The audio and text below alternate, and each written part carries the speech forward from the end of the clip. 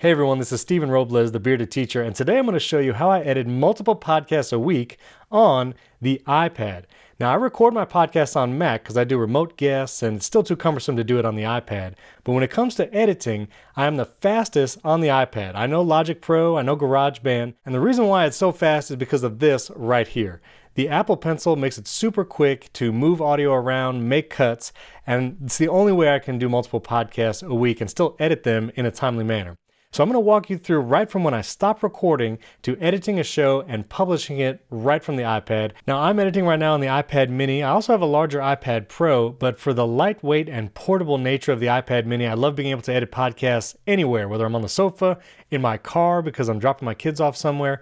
I'll edit podcasts anywhere, and that's again why it allows me to do multiple shows a week and edit quickly here on the iPad. Now, I edit all my podcasts using the app called Ferrite on the iPad. It's a free app to download, so you can try it totally for free. But if you're going to be a serious user and edit your shows on the iPad, I recommend you spring for the Pro version. It's $30, but it's a one-time purchase, not a subscription, and it allows you to do things like export for MP3, do chapters, and you're going to want to do all of that with your podcast. So this is the Pro version of Ferrite, but it looks exactly the same even if you just have the free version. Now I'm going to jump into the settings real quick here in Ferrite. Go to settings. There's a lot of different settings for editing and recording, but the ones that are really the most important to me are for the Apple Pencil. And so again, you have some here, but right here where it says gestures and pencil, this is where you can really customize editing with the Apple Pencil. Now I keep these 2-finger tap, 2-finger drag. Here is one of the more important ones. I do pencil edits, fingers, pan, and zoom. What that means is as I'm editing the podcast, I can use my fingers to move around the timeline and pinch and zoom out to different parts of the episode, but the pencil is going to actually make the edits, the cuts, move the audio, things like that. I have Quick Select turned on. You can actually program the double tap of the Apple Pencil to do something specific. I have it to play or pause the current project. Deleting when selecting leftwards, you're going to see me do that a lot. And I leave drag to select on toggle. You of course can adjust those settings as you need, but I wanted to show you the settings I have there. Now I actually have multiple templates set up where once you have your projects going and you have your different podcasts that you do, you can set up templates to make it easier to start a project. But I'm going to start from scratch. Hitting the wrench icon, I can import audio from my files, and this directly is the Files app. You can go wherever you need to. I'm going to go to my Movies on the Side podcast and one of our latest episodes here. And again, I have a bunch of audio here, like backup and stuff, but I'm going to import my file and my co-host file, and I'll hit open. And what that does is just imports it actually into Ferrite. It'll download it, import it, and then you'll have those audio files here. Now, it's kind of weird. You can't just like create a blank project with nothing in it right from the home screen, as far as I can tell. And so you kind of have to hit edit on an audio file that you import to start a new project. And so that's what I'm going to do. And so here on my co-host named Nate, I'm actually going to hit this little compose icon right here, and you're going to see it's going to start a new project.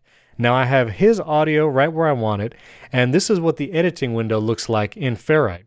You can customize a couple things. I've customized this toolbar down here, and you can do that by hitting the gear icon. There's a lot of different controls you can drag in there. The ones I keep, and I really don't use many down here because I'm usually using the Apple Pencil, I do like this little symbol right here, which lets you add a chapter in your audio file, and you can put in a title real quick. So here's the audio from my co-host Nate. I'm going to move it over just a little bit, and I'm going to hit this plus icon to create a new blank track. And here I can tap in the track, and I can hit import, and I'm going to choose my audio file to import. And we record using TriCast online, and it actually syncs the audio pretty well. So there's our two audio. They're pretty much synced already. Depending on how you record your podcast, you may need to align these differently. But here's our two audio tracks, but I actually have some intro music that I like to play as well. So I'm going to add a third track here, and I'm going to click in the track and hit import. Now again, this audio file I think I already have in the library. And so I'm just going to tap that audio file, and there it is. Now, every track, I'm going to say I'm pinching and zooming to kind of zoom in here. Every track has a little wrench icon up here with a bunch of settings. Now, I'm going to turn ducking off. Ducking is it'll lower the volume of a track when another track is playing, like the Duck King track. But for a talking podcast, I don't want it messing with those audio levels on its own, so I turn the duck off. And then for effects, you can add things like equalizer, compressor, and noise gate. Now, I'm not going to go into a ton of details of what those audio effects are. I just want to show you they're there. And you definitely want to do an equalizer. You know, depending on microphone and how your voice sounds, your EQ or equalizer might be different than mine, but I'm going to show you. So I have an equalizer and compressor. If I jump into equalizer, I actually have some presets saved. So you can actually save different equalizer presets, compressor presets, and you can even have those in the templates when you create a new project from a template, and they'll all be set. But I actually have an EQ here from my co-host, and so I'll leave that in here. Just so you know, you can add EQ. It's a little different than an audio application you might be used to where you just drag lines up and down. Here you kind of hit this plus icon and you see this, you can change this kind of peak. I mean, it could be a low pass, it could just be a notching this frequency kind of thing, and you drag it up and down. If you're not sure what to do with equalizer, you can just not do it. It's okay, but I wanted to show you that it's there. I'm gonna delete that little node I created. So there's an EQ on that channel. I'm gonna do an EQ over here and make sure I turn the duck off. And for the equalizer, I have a preset saved for myself as well. And so I'll do that. And then here's the intro music. Now I want the intro music to start. And if I play this, you should be able to hear it. So that's our intro music.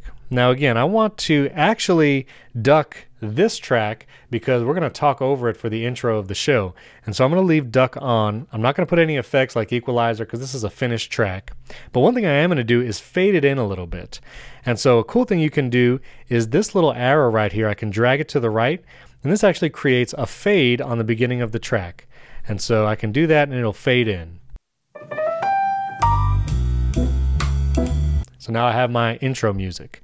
Now I'm going to move my audio back to the beginning. So now you're going to see me do some things fast. And again, if I miss something, ask a question below this video in the comments and I'll answer it for you. But if you triple tap with the Apple Pencil, it actually selects all the tracks from that point forward. Now this track starts on the left, so it didn't select that one, but it selected all the tracks going to the right. And now I can drag it wherever I want. Keeps the tracks together, which is very important. Make sure your audio stays in sync. So I'm going to drag these over here. Now we actually talk for a little while. It's actually a bonus episode before we start the real episode. So I kind of need to find the beginning of where we start talking about the movie. Now, before we even jump into this movie, so that was actually the beginning of us talking about the movie for today. Now you're going to see me start editing with the pencil. So I'm actually going to put the pencil down on this track and drag upwards, and you see those little like striped lines mean that's actually going to be deleted once I let go of the pencil. And so now that's gone. If I tap ripple delete, it'll actually move all the tracks that just had a portion deleted over to the left and line it up again. But I'm going to triple click again. I want those over here, and these I can delete. So I can either tap it once and hit delete, or I can select it and hit the little trash can down here. Now here's the beginning of the episode. And we actually record a little intro at the end so we can tell what we talk about. Let me find that intro real quick. Oh, also, if you haven't yet, we would greatly appreciate it is filled with huge. And this week, we review the Hello and welcome to Movies on the Side. This is Steve. Okay, so that's actually the beginning of the episode. Now I want to put this at the beginning of this track. So I'm going to zoom out, and you see I can pinch and zoom with my fingers quickly around the timeline, and I can tap with the pencil. And I can either do a cut, that's actually a cut, and I'll paste it over here. Now I'm going to do something on these tracks that not everyone recommends or tries to do, but the way I edit with the pencil, I find it to be the fastest way to eliminate silences and also move stuff around once I'm in the editing mode. Now when you tap on a track here in Ferrite and you hit this little arrow to the right, there's an option called strip silence. Now you'll have to probably adjust these settings to make sure you're not cutting out any talking, but you can move those dials around. You can see what it's about to delete. And then once I have those settings right, I hit done, and it actually removes all the spaces, all the silences. I like to do this over using a noise gate because sometimes the noise gate can be finicky. It cuts out when you don't mean it to, and I prefer this strip silence command. So I'm going to do it again on my track down here, and I'm going to do it on these tracks as well for the intro. So strip silence, and do it one more time. Now, the reason why it's still easy to manage long tracks of audio, because if you're dealing with like Logic or GarageBand, you're gonna have to select all this audio if you wanna move the whole track back and forth. But again, I can do that triple click and it selects all these bits of audio all the way to the right of where I clicked, from where I clicked on the audio clip forward. So it's not a big deal that it's all cut into pieces. I can still move the whole thing around very quickly.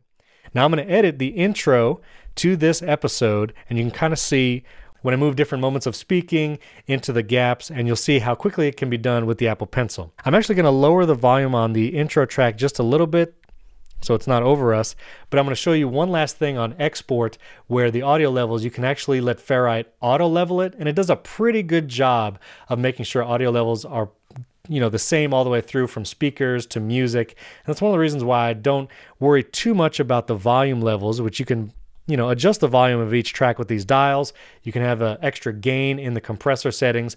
But for my Movies on the Side podcast, I actually use the auto level. For that, you click the final mix. And again, you can put effects and automation on the entire track. But down here is the auto leveling. And I'm going to do regular on that. I'd stay away from the strong auto leveling. It can just be a little too aggressive. So if I do that, I don't have to worry so much about the volume levels here and there. So there's that. So let me edit this intro. I'm going to play from the beginning. And I want the talking to start right there. So I'm going to triple click on this, move this, and I'm going to delete some spaces that didn't get deleted, and you'll see me drag across those, and you'll see me move some of these audio tracks while it's playing, which is one of the powerful things about Ferrite, and you'll see me edit. Here we go. Hello and welcome to Movies on the Side. This is Steven Robles. And this is Nate Baranowski. And this week, we review the bizarre and fascinating movie from 2021, Netflix original, Don't Look Up. We talk about moral of the story of this one. What is this movie trying to tell us? And what are we going to do with that? This movie is filled with huge actors like Leonardo DiCaprio, Jennifer Lawrence, Kate Blanchett, Tyler Perry, and frankly, they all do an incredible job. We discuss all of them. Steven takes us to Romance Corner and talks about Jennifer Lawrence and Timothy Chalamet. Jennifer Lawrence, Kate Blanchett, Tyler Perry, and frankly, they all do an incredible job. We discuss all of them. Steven takes us to Romance Corner and talks about Jennifer Lawrence and Timothy Chalamet. And we talk about what's really important in life. Oh, all this and more on Movies on the Side. This is dramatic. Pause for dramatic effect. We out here, like and subscribe. All this and more on Movies on the Side. This is dramatic. Pause for dramatic effect. We out here, like and subscribe.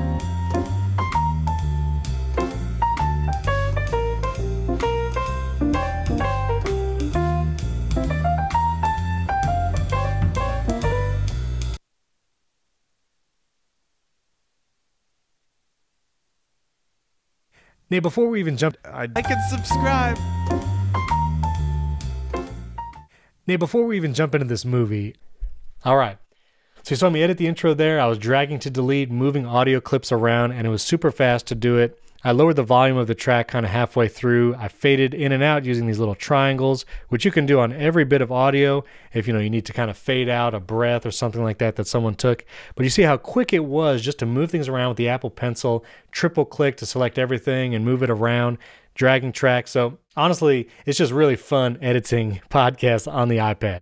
So that's a little taste. I might go in depth in another video, but I do want to show you quickly how to export a project. So I'm going to click this little kind of done button, and you'll see this is my project. If I hit this I can rename it. So to make sure I have a good name here. So let me do, Movies on the Side, and maybe the episode number, which was 175. You go down here and you can actually change what the file name will be when you export it. You can choose the export format, which again, you'll need to upgrade to that pro level to do an MP3, but you can also set a default format in the settings. But you want to do MP3 podcast, you can do really 96 or 128. I leave it on mono, and then I'm going to go back. You can do author, copyright. You can even add custom artwork to the MP3 track, which is pretty cool. And once you have all those set, you just hit the share here button on the project, and then you can scroll down and save to files. And what it's doing right now is actually compressing the audio into an MP3. It's applying that auto leveling effect. And again, you've already finished editing everything. And then you can put this MP3 and upload it to your podcast host, and you have a podcast. And so that's how I edit multiple podcasts a week directly on my iPad. It's super fast, it's fun to do, and I can do it anywhere because of the portability. And here you see I can save this file wherever I want. One other thing I should show you is to add a chapter. Let me jump back into editing here. Sometimes I add a chapter when we actually start talking or past the intro. I'm going to hit that little add chapter shortcut, and you could see I can add a chapter. I can call it something like movie review. And then this little icon, again, you can customize these. You can click to actually show the chapters you've added. I actually do link to audio instead of link to timeline. If you keep a link to timeline, the chapter is going to stay at this time code no matter what.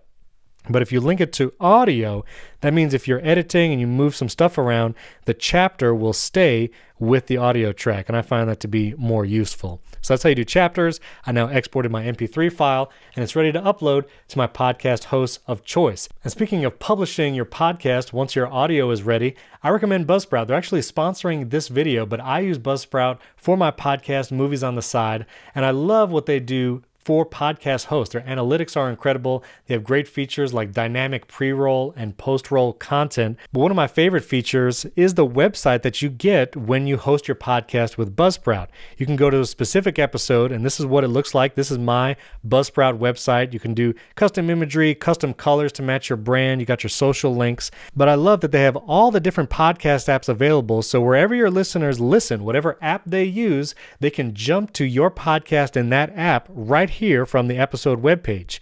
They also have great transcript support where you can have an entire transcript right here on the website. You upload that with the episode.